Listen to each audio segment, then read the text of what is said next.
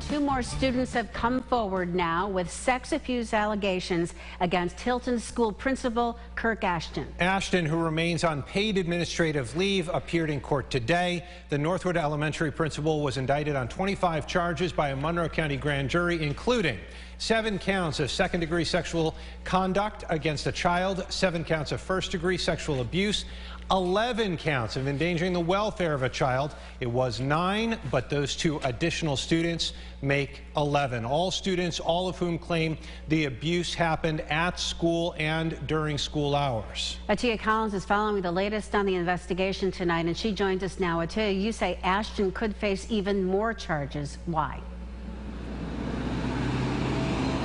In many sexual abuse cases, unfortunately, when one person comes forward, it gives others the courage to do so themselves. And in the case of the Hilton principal accused of sexual abuse and charged with sexual abuse, experts expect more cases to come forward.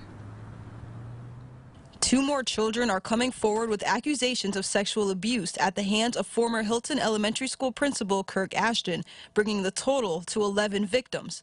Officials say more charges are possible if more victims come forward, something that is typical in cases like this as time goes on, according to pediatrician Dr. Elizabeth Murray. Understandably, children can think that, now that there's so much media about this, there's so much coverage, there's other children that we're concerned about other children coming forward. Dr. Murray is not directly involved in the care of the victims from the Hilton sex abuse investigation. However, she has worked with child abuse victims and says a key part of uncovering more cases is providing the tools necessary for children to tell their stories. These education programs that can happen in schools are just so critically important to give children the skills and the language they need to, in some situations, stand up for themselves and to have the courage to be able to come forward if, heaven forbid, something has happened to them.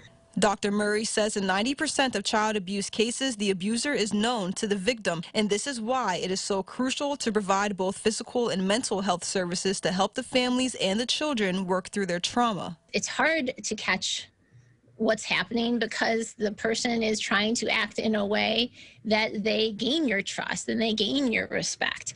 And that, I think, is so crushing and devastating so often to the families. My role as a physician to help to make sure the children know that their bodies are healthy and normal, but the mental health providers are going to help the children make sure that they understand that what happened to them was not their fault.